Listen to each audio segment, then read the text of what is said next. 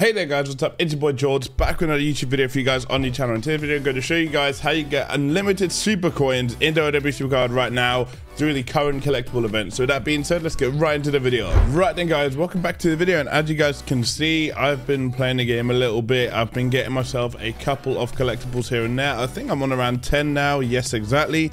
And yeah, again, this is a method that I want you guys to use once you guys have got all of your ECW cards sorted, so all your pros done, whatever, and you guys have got like collectibles left over, like in excess, right? So as you guys can see, one collectible gives you 20 super coins, 10 gives you 200, 100 gives you 2000, and so on and so forth.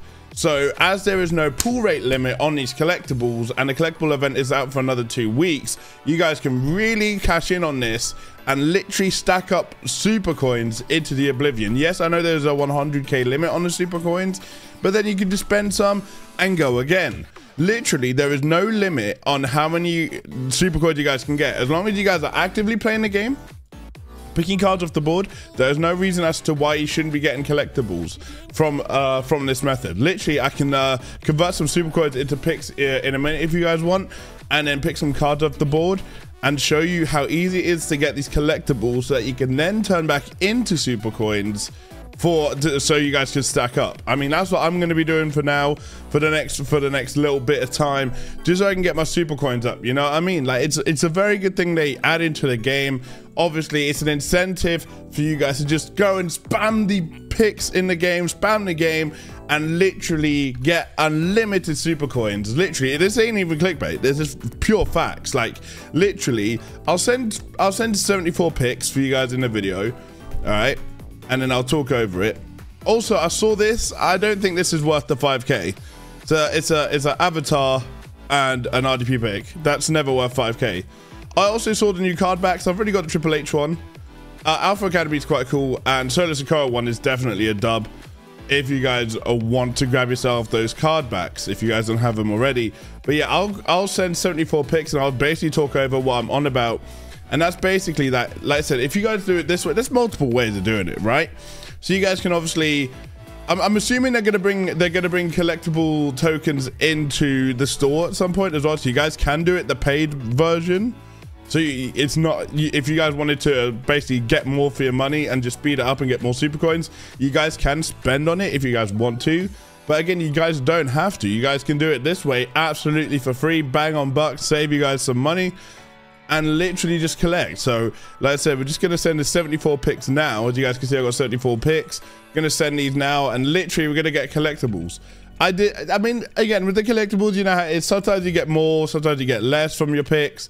But at the same time, there's no reason as to why I should be even getting just one collectible from these picks.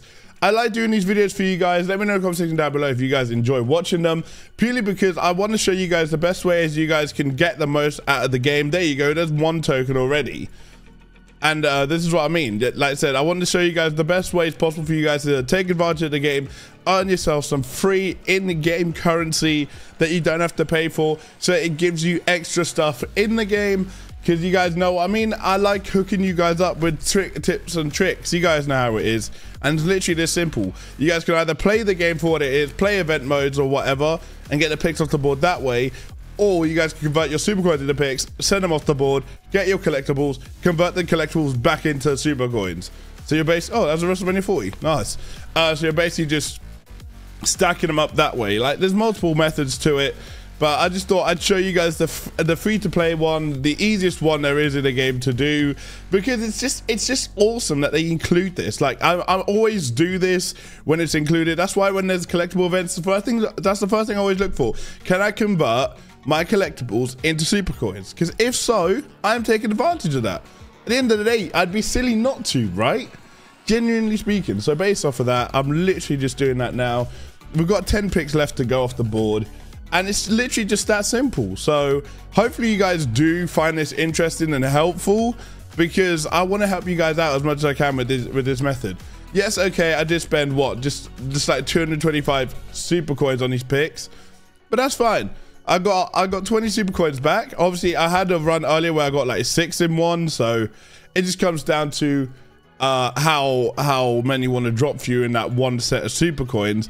But then now what I do is I've got the collectible, I click on it, I get 20 super coins back. So now I only spent 205 super coins instead of 225. So I am stacking up. Even though I did just go down to a loss there, I am still stacking up in the process.